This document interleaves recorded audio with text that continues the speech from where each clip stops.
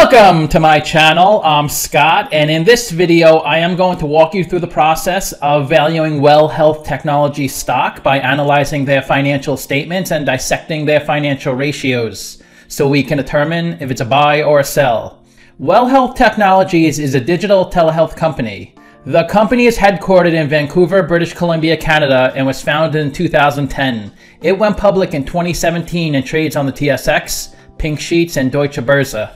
It operates primary healthcare facilities in Canada and the US. It also has a digital electronic medical records business. The company provides SaaS EMR services to doctors across Canada. It operates as a national telehealth service and is a provider of digital health, billing, and cybersecurity related technology solutions. We're going to look at the ticker that trades on the TSX, so all the numbers in this video are in Canadian dollars. Let's get started with the model. This is a small cap company, 1.4 billion market cap. They're trading at $6.94 a share and they have 195 million shares outstanding. Let's look at the financials. The way you value a company is you estimate the free cash flows into the future and then you discount those numbers back to today's value. That's what we're doing in this video. And free cash flow is cash flow from operations minus capital expenditures. So they do have negative free cash flow each year because they're still growing their business and investing a lot back into it. Net income is the profit and loss on the income statement. It's revenue minus expenses, and that's negative every year as well. Revenue is the sales for the company, and that grows 1,100% from 6 million up to 66 million. So they're doing an amazing job at growing their top line revenue. This is the company's income statement. The top line is the revenue, the sales. Below that is the cost of revenue. These are the expenses directly related to generating the revenue. Revenue minus cost of revenue gives you your gross profit. And their gross profit grows a lot each year, from 1.7 million up to 27 million. Below that is operating expenses. And since they don't have much gross profit, their operating expenses are higher than their gross profit, so they have negative operating income each year. They paid 1.8 million of interest on their debt. That's the most money they paid in the past 4 years. Then below that is other income and expenses. This is usually the gains or losses on an asset sale. And the bottom line of the income statement is their net income, which is negative each year since they haven't hit break even yet. This is the company's statement of cash flows. The top line is operating cash flow. That's how much cash the company loses from its operational business. Then you have capital expenditures, which are investments in property, plant, and equipment. Operating cash flow minus CapEx give you your free cash flow. And they do have negative free cash flow every year. Since they're losing money, they need funds from somewhere to run their business. They issued 12 million of capital stock in 2018, 2.7 million in 2019, and 118 million in 2020. So every time a company issues capital stock, that increases the shares outstanding, making your shares less valuable. They also added a lot of debt in 2019 and 2020, 21 million total. They paid down about 4.5 million in those 2 years. Let's look at the capital structure. 214 million of equity, 23 million of debt. They're 90% equity, 10% debt. Their net debt is negative 60 million. So they could pay down all the debt with the cash on their balance sheet and still have $60 million of cash left over. Their WACC is 7.75%, and that's a discount rate we're going to apply to the future cash flows. We estimated 7 years of future free cash flows. We also estimated a terminal value, which is all cash flows past year 7. That's 4.2 billion. We discounted those numbers back to today using the weighted average cost of capital. We get a value of the company of $2.7 billion. We divide that by 195 million shares.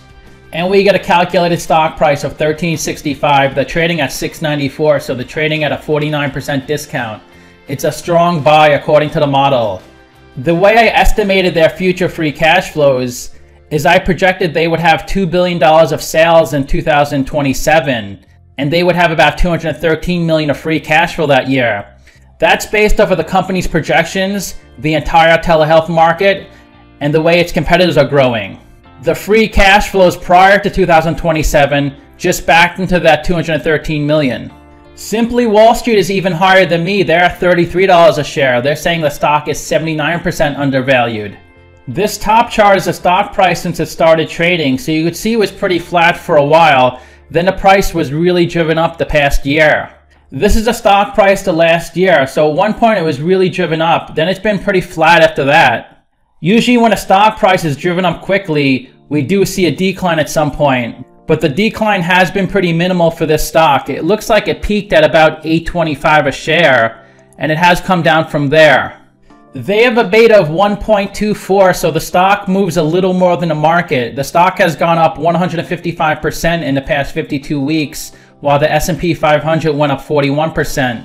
The 52-week low was $250, the high was $10. And the stock is trading below its 50-day and 200-day moving average. About 1 million shares are traded each day on this stock. Of the 195 million shares outstanding, 165 million are on float, 6% are held by institutions, and 3% of the shares are shorted. In the past 90 days, this stock has gone down 20%, while its industry went down 1% and the market went up 6%.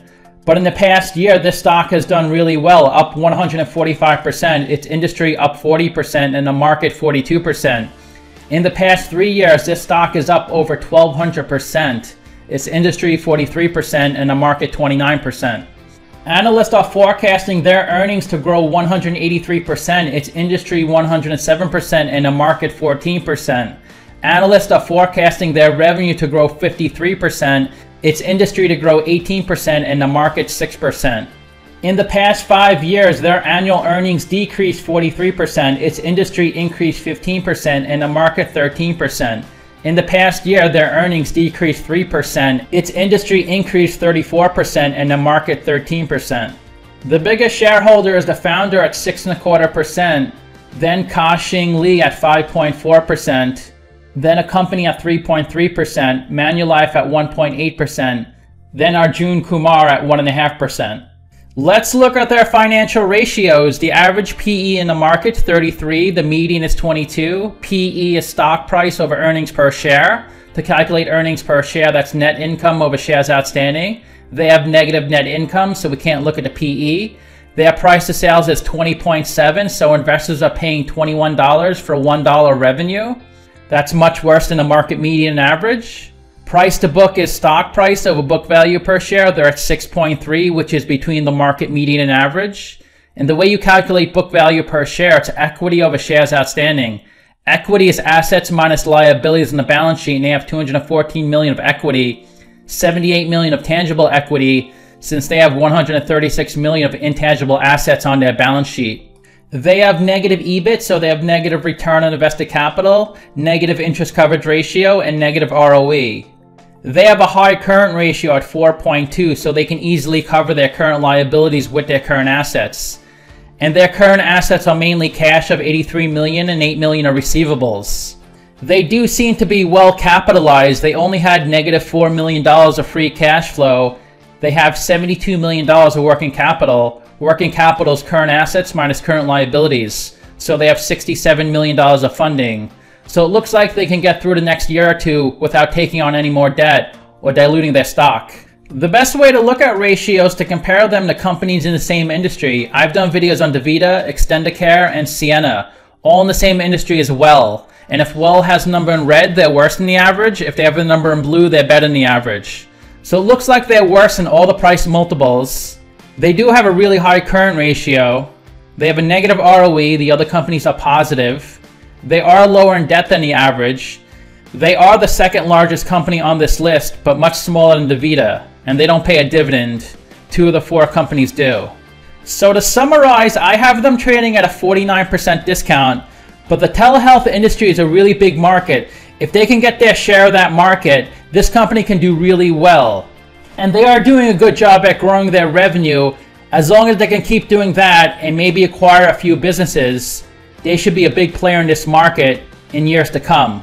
I rank their free cash flows 1 out of 10, their revenue 7 out of 10, and their ratios 2 out of 10. So let me know what you think. Give this video a like, subscribe, or comment below. Also, if you'd like to get a custom valuation or just support the channel, you can become a member by clicking on the link in the description below. Thanks for watching.